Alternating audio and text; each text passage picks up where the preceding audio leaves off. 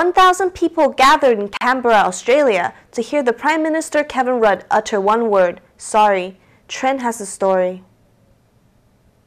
Australian Prime Minister Kevin Rudd and opposition leader Malcolm Turnbull is saying sorry to more than 500,000 people known as the Forgotten Australians, many of whom suffered trauma and abuse in orphanages, foster care and other institutions over decades.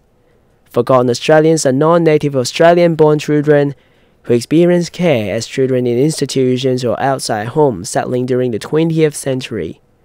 They were abused physically, mentally, and sexually while in care. Many never knew their parents or siblings or even their names.